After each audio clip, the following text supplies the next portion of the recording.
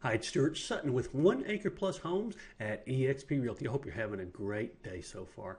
We do provide tips on a continuing basis for people who need to sell a home on an acre or more or buy a home on an acre or more. As a matter of fact, we provide tips to real estate agents who ask our advice about this market all the time because it does have nuances and factors that most agents just aren't familiar with. And because that is what we specialize in, we understand those different aspects, factors, and nuances. We're going to talk today about restrictions.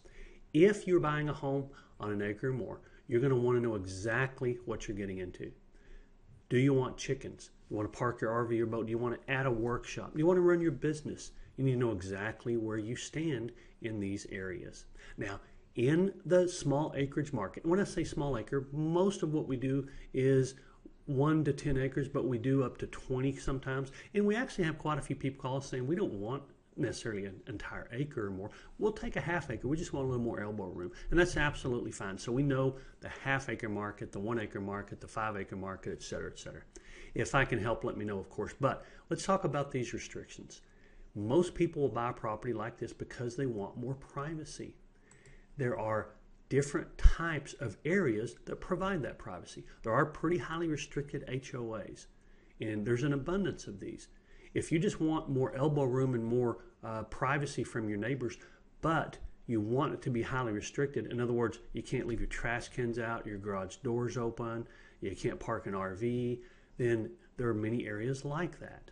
However, if you want literally no restrictions, you can run whatever business you want out of it, you can park whatever you want on the lot, you can have an area that does not have restrictions. You may have a manufactured home next door to a very expensive home. That's the scenario when you get into areas that are not restricted at all. A lot of people really want kind of the middle ground. They want the space and the privacy, but they don't want the high restrictions or the complete lack of restrictions. In other words, they want to be able to park their RV or boat. They would like to build a workshop if they want to. They may not have a high traffic business, but maybe they do want to run their business out of their home.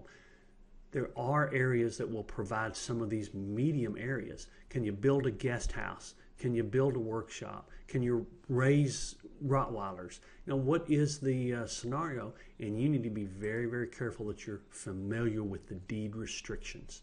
If you're buying, don't take hearsay. See them in writing. All deed restrictions will be in writing and recorded. And make sure you get the most updated copy because sometimes changes are made to deed restrictions. So you want to make sure you have the most updated copy of the deed restrictions. If you're selling, make sure deed restrictions are available because buyers often ask, can I do this? And if your agent doesn't have the deed restrictions readily available, then the buyer's going to have to wait to get the answer. And buyers aren't good at waiting. A lot of times they'll move on unless they absolutely are in love with your home and don't want any other home.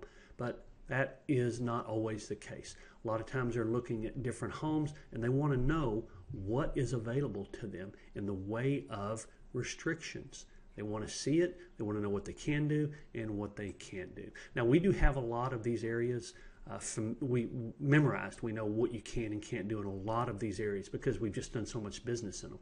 But we do have restrictions on file for most areas around the Austin real estate market and can answer a lot of questions. If we can't, we can get the answer very, very quickly.